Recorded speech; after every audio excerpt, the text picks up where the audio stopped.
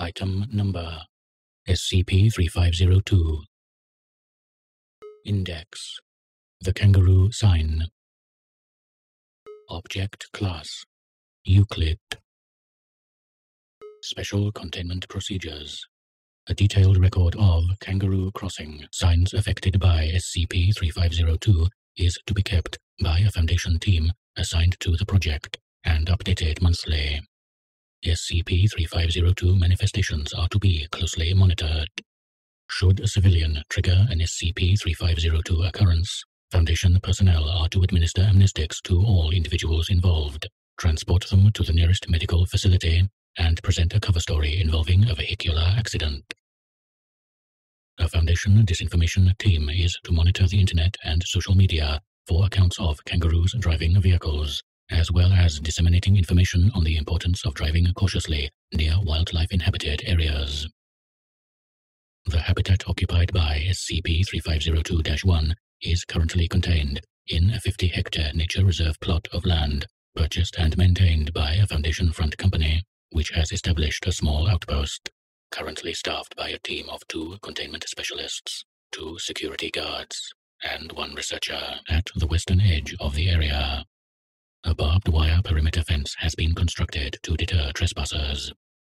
Unauthorized individuals attempting to enter the reserve are to be amnesticized and turned away. Image: a sign of the type typically affected by SCP-3502.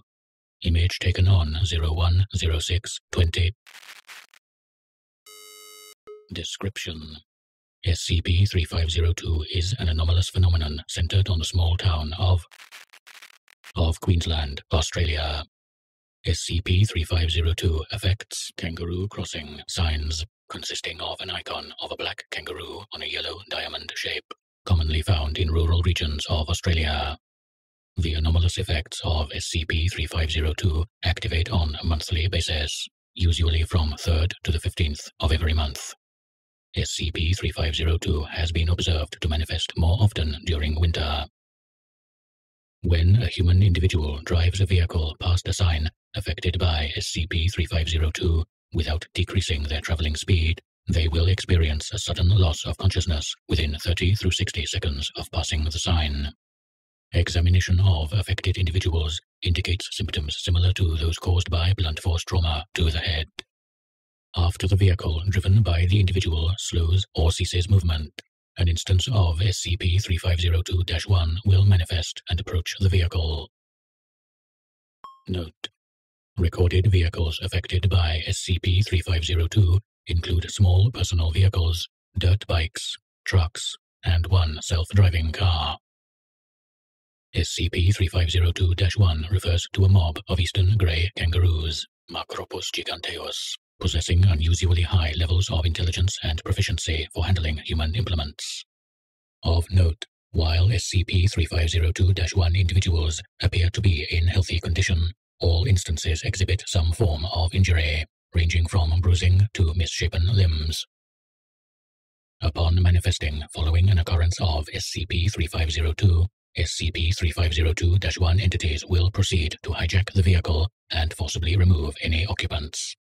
The SCP-3502-1 instance will then proceed to attempt to enter and drive the vehicle to a remote area of uninhabited land.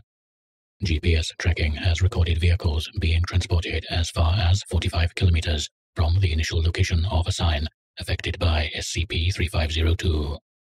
If unable to move the vehicle, SCP-3502-1 instances will instead ransack the interior, smashing windows and tearing out any soft materials available. Occasionally, SCP-3502-1 instances will also remove tires from the sabotaged vehicles. Addendum SCP-3502-1. During a reconnaissance session on a Foundation surveillance team was able to discover the habitat of a group of SCP-3502-1, located approximately 20 kilometers from a sign affected by SCP-3502. It was noted that the living grounds appeared to be furnished with vehicles from previous Foundation experiments, arranged in lines. A large group of SCP-3502-1 was observed tending to multiple stolen vehicles in different states of disassembly, with native grasses and vegetation growing within the chassis of each vehicle. Other SCP-3502-1 instances appeared to be constructing a rain shelter from loose vehicle parts and sheet metal, while young SCP-3502-1 instances were sleeping nearby in berths made of truck tires and car cushions. Discussion regarding the viability of attempting communication with SCP-3502-1 is underway. All future ventures to the SCP-3502-1 habitat are to be performed on foot, starting from 5 kilometers away from the habitat.